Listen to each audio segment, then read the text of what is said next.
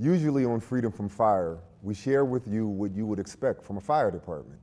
We discuss fire safety, talk with emergency responders, and generally show you how to be safe. However, on today's show, we're going to give you a look at some of our charitable efforts that you might not even know we do. One of those efforts includes our new way to commemorate those who died on 9/11. Stay tuned for that, plus a whole lot more on Freedom from Fire.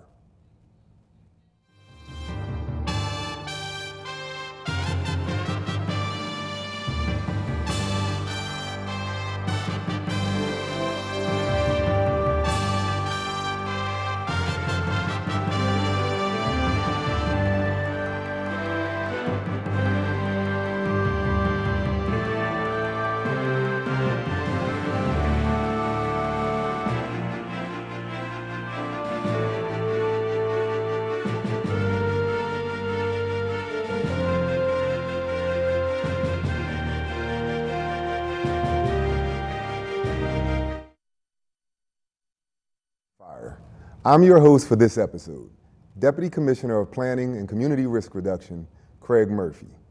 Here at Freedom from Fire, we aim to improve your quality of living by giving you fire and life safety information. We also introduce you to our local safety partners. On today's episode, we're looking at two of the fire department's charitable efforts that go beyond our everyday work. This year, we wanted to do something more to commemorate 9/11, something that would not only engage our members, but would challenge our citizens as well. We also chose to memorialize one of our own fallen members with an activity aimed at educating our youth. We'll start the show by discussing the first annual 9/11 Memorial Stair Climb and 5K walk held on Saturday, September 23rd. This event honored memories of the 343 fallen heroes lost in the attack on the World Trade Center on September 11, 2001. In partnership with the PFD Family Association, Red Paul Emergency Relief Team, and the Philadelphia Second Alarmers, the Stair Climb was an extraordinary event that brought hundreds of people together. Each person registered to climb or walk a symbolic distance equal to the height of the Twin Towers. Each carried a photo badge representing one of the 343 fallen FDNY members, giving profound meaning and a personal connection to those who made the ultimate sacrifice that day. Today we have Deputy Commissioner of Logistics, Anthony Snyder. Deputy Commissioner Snyder spearheaded this outstanding event. Welcome, Deputy Commissioner. Thank you, Craig. I appreciate it. All right, so tell us how this whole thing came forth. Some time ago, I've been heavily involved with the National Fallen Firefighters Foundation through some other events that we've done over the past 10 years, and I felt this was just another opportunity to move on, particularly when your wife of 30 plus years says to you one evening, why not do a stair climb? And the next day you run into the commissioner and he says, did you ever think of a stair climb? So when you have those two behind you, that was my push. And then so the big thing there was to get a team together, and who better than the Family Association and Lisa Hogan and her folks with that, Jen Leary with Red Paws, the Second Alarmers, Greg Massey. When you have these kind of folks involved with things, it just makes it so much more easy to accomplish and make it really a worthwhile, beneficial event to symbolically support and financially support those survivors of those that lost their lives on 9/11, and also since then, due to other issues that are directly related to the 9/11 incident. Okay, so what was the primary goal? The primary goal of the event was to? So the goal of the event is to raise funds for the surviving family members of the FDNY 343 to provide, whether it's counseling services that are ongoing, financial support as we move forward. Cancer issues now have been a huge issue directly related to 9/11. So when you ask somebody what 343 is, particularly in the fire service, everybody knows we're referring to the 343 firefighters killed in the line of duty that day. But since then, over 160 have died from cancer or illnesses directly related to them working at the site of 9/11. And I know you know many of them because you were there.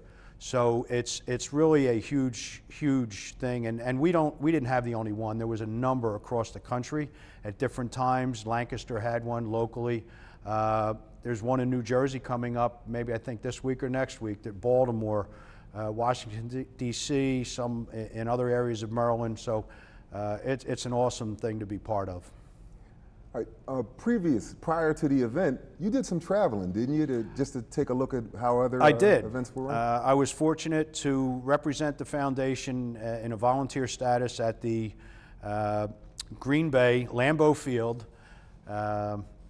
stair climb the week before ours, and it was pretty phenomenal. First off, I've never seen the field, and the field is, it's kind of awe-inspiring when you see that with all the tradition that comes from there. But this was not their first year. Matter of fact, I believe they're in their 5th year, and they had 2,300 climbers. It was phenomenal. They had set up in waves. They had it was organized. What a phenomenal event, and I believe they were in the area of $110,000 raised, which was phenomenal. And you know what? You get to see people, and it doesn't matter if you know them or not, firefighters and people supporting this, and it just becomes family. So tell us about the venue that we used here in Philadelphia. So Philadelphia, we were fortunate that the folks at the Link partnered with us and were able to help facilitate their building for us. And what we did was we started off with our opening ceremonies at ground level, and we had a beautiful opening ceremony. We had 315 climbers or walkers. First year. First year. And which was, I think, phenomenal. I'm a firefighter. I'm not a marketing person or whatnot, so that takes some experience. But we started there, and then we climbed up the steps of what I'll call the stair tower on the northwest corner of the Link, and then traversed up and down all the way back and forth 2.5 times. So that equates to the 110 stories, and the symbolism with that is that in New York on 9/11, the recorded highest floor that anybody got to, any of the firefighters got to, was the 78th floor. So what we are doing here by going to the 110th in symbolization is we are completing their mission for them. And that, to me, is just profound for the fire service across the country. So that's what we did, and it was an awesome event. It was an awesome event that I was involved in. Would you say that the event, being its first year and the participation, was it a success? The event was an absolute success. We are probably in the area of $35,000 raised for a first year, and the number of climbers or walkers that we had. I do expect big things next year, sure. And I think, what was great is we had people that participated that came up to me or some of our other folks, our volunteers for the day, and actually volunteered for next year to be part of our organization. And these are people with some experience with how to get the word out. So I have some high hopes for next year, and I have a much higher goal for next year. And I think with the city of Philadelphia behind us, I think we will certainly achieve that.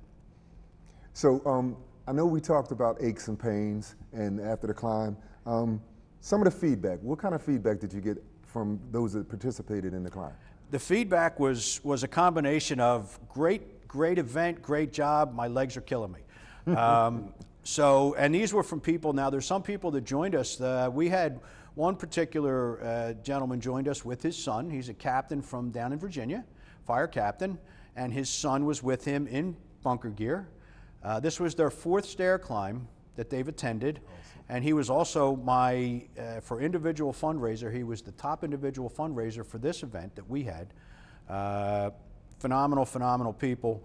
And he said this was one of the toughest. And we had surviving family members who climbed not only for the benefit of the surviving families of 343 and on 9/11, they also climb for their lost loved ones who were in the fire service, who were line of duty deaths in other locations at other times. But it's a representation of what we do in the fire service and how we're all family. Yep. take care of our own. Absolutely. Absolutely. So I was involved in the event, and the event was awesome, Chief. Thank you. I mean, Yep. it was a great event. We can expect the stair climb to continue next year and in future years? I think we're going to get bigger and better, and we have some awesome ideas.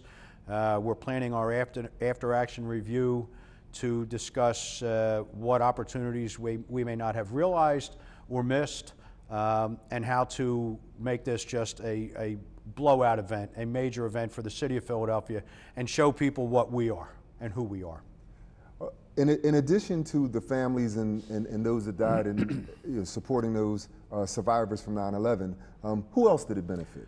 So the money also will benefit the National Fallen Firefighters Foundation, and that's key, because the foundation, initially when it was created by Congress in 1992, so this is the 25th anniversary of that, and I just returned from the Fallen Firefighters Memorial Weekend, where my wife and I volunteer each year.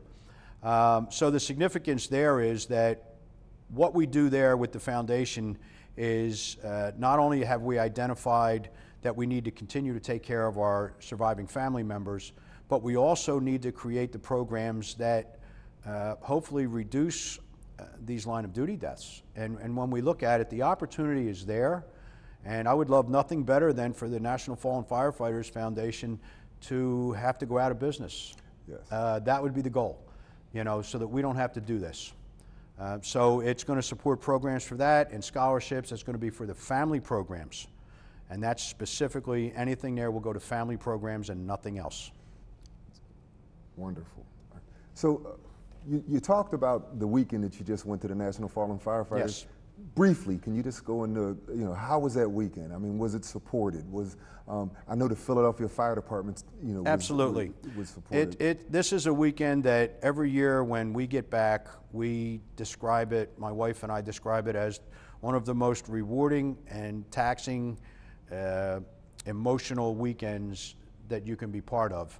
Yet it's just a phenomenal event. We have friends from across the country that we see every year, returning survivors that we've become friends with, and we communicate throughout the year, but this typically is the only time we see them, from all the way as far as California. Sure.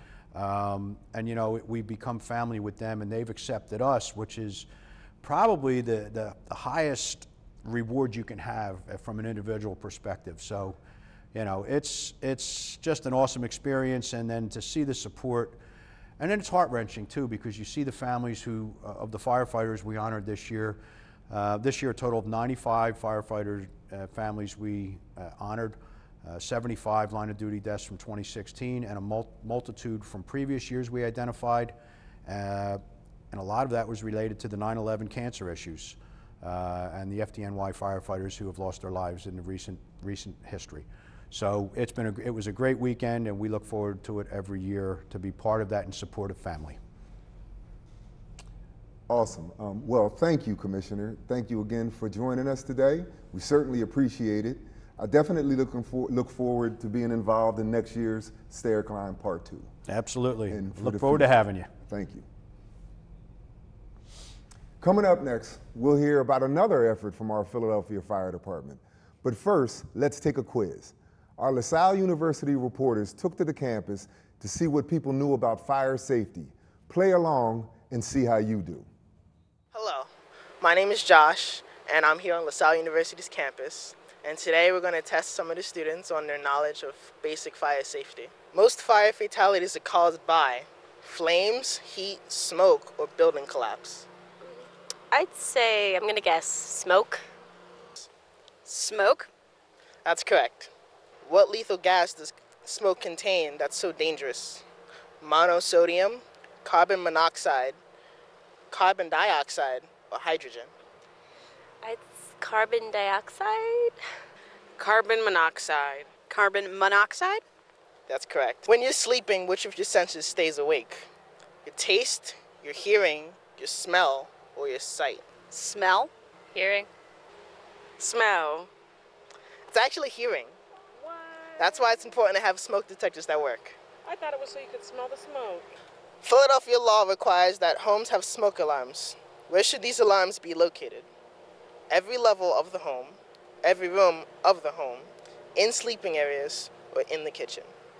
Every level of the home. On every floor. Every level of the home. That's correct. How often should you test your smoke alarm to ensure it's in good working order? Once a week, once a month, twice a year, or once a year?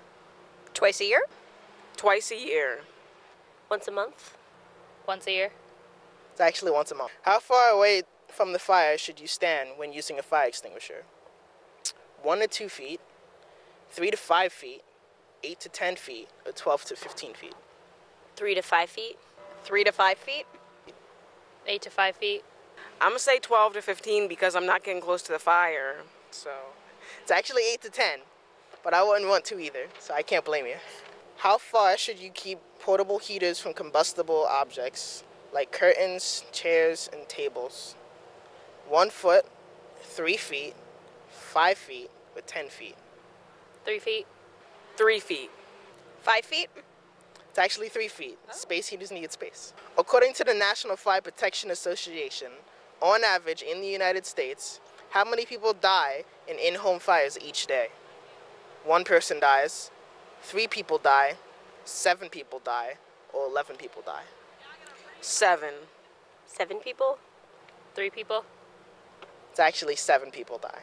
According to the National Fire Protection Association, what is the leading cause of home structure fires and home fire injuries? Candles, smoking, heating equipment like portable and kerosene heaters, or cooking? Cooking? Smoking. Candles. Cooking. That's correct, it's cooking. According to the U.S. Fire Administration, what's the leading cause of school fires? Cooking, arson, heating equipment, or chemistry class? Arson. Cooking. Chemistry class. It's actually cooking. Oh. Yeah, kids can't cook. So we hope you learned something interesting about fire safety. Thanks for watching. Thank you, Josh. I hope you at home were able to answer those questions.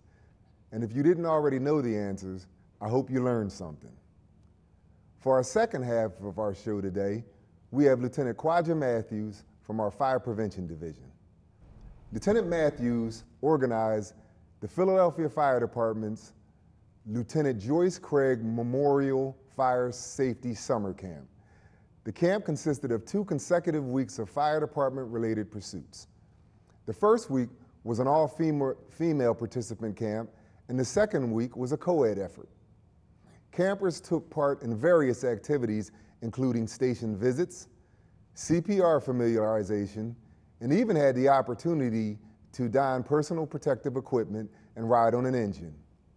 Also here with Lieutenant Matthews are 3 remarkable campers who participated in the Joyce Craig Memorial Fire Safety Summer Camp. We'll speak with Lieutenant Matthews and get her insight as well as our campers' perceptions on their experiences. Lieutenant Matthews. Sir. So, what was the goal of the camp? The goal of the camp was to expose school-age kids between the ages of 14 and 18 to the Philadelphia Fire Department, other than just walking into a fire station. We're so much more than fire suppression, and people do not know that. So the camp was to expose those of that age to steer them towards the fire explorers and gaining entry as employment with the Philadelphia Fire Department. So let's talk a little bit about the camp itself. Okay, so the name of the camp. Yes. Just give us some, for our viewers, just explain where that name came from. The Lieutenant Joyce M. Craig Fire Safety Summer Camp was named after the first female to die in the line of duty in December of 2014. A very sad day, very sad occasion. And it was to memorialize her and never to forget her and her efforts and her work ethic as a firefighter, not just a female firefighter, but a firefighter. So that's good stuff. All right. So how long was the camp? The camp consisted of 1 week, one week for girls, all girls, and 1 week for boys and girls. So 2 consecutive weeks at the end of the Parks and Rec summer camp. So now, the campers that attended the all-female Were they also the same campers that attended the co-ed version, the second half? No, or was sir. it a new group of campers? No, sir.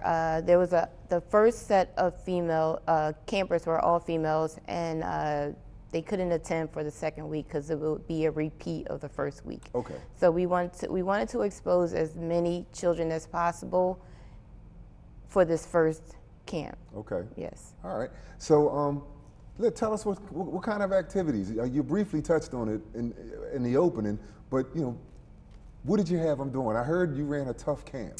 So just give us an idea of what they did. Okay. The camp consisted of basically just familiarization with some of the activities that Philadelphia Fire Department cadets do at the Fire Academy, such as formation, being on time, being responsible, being in the proper uniform, being in the proper place at the proper time, that kind of thing.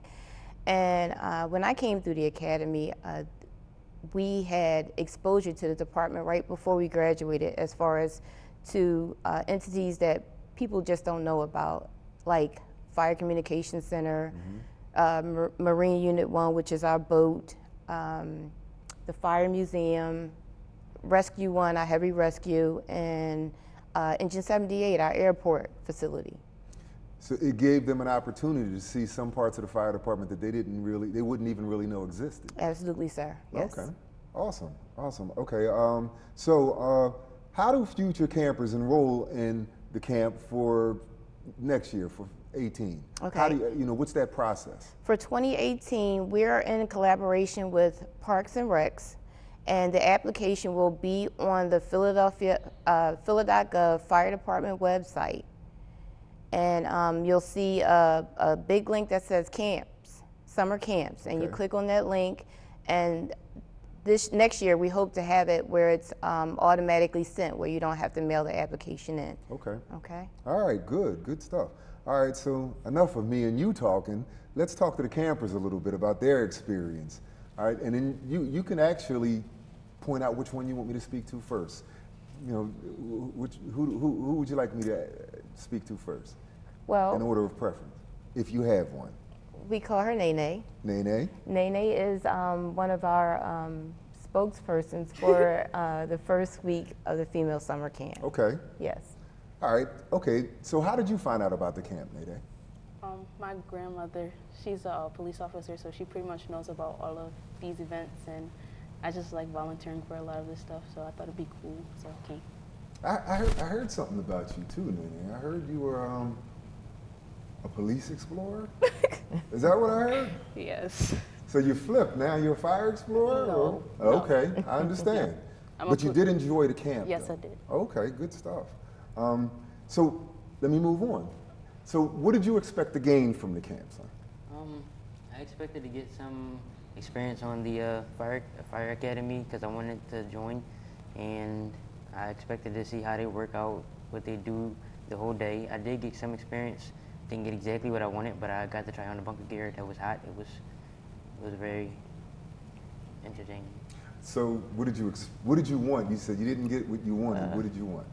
I wanted to learn pretty much most of the stuff that they do, how they work out, what exercises they do, any special things that they do when they work out or so.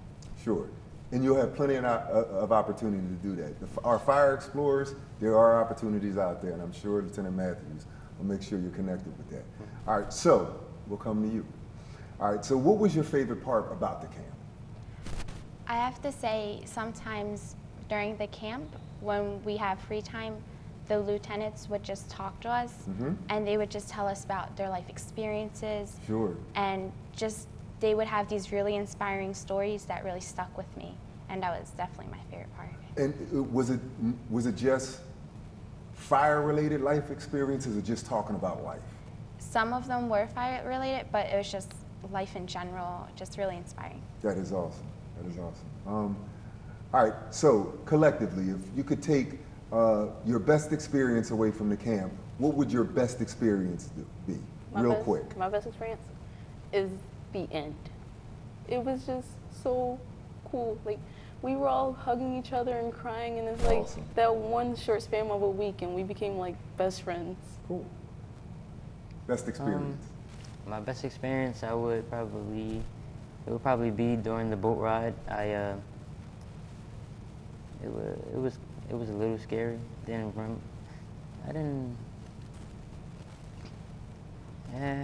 don't really know how to explain it, but it was kind of crazy. Cool.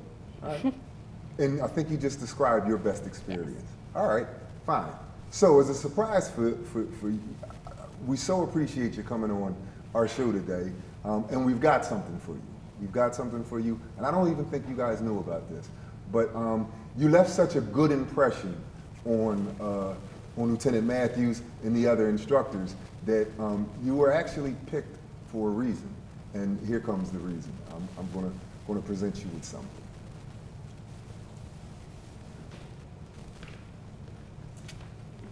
Thank you. You're welcome. All right, so today we would like to give special recognition to our campers who participated this past summer. We didn't tell them this, but we would like to present each of you with a certificate. It's just a way to show our appreciation of your positive attitude and all efforts put forth. Thank you, and you certainly deserve this as well. Remember, if you would like to find out more about LaSalle TV, you can check out our social media sites.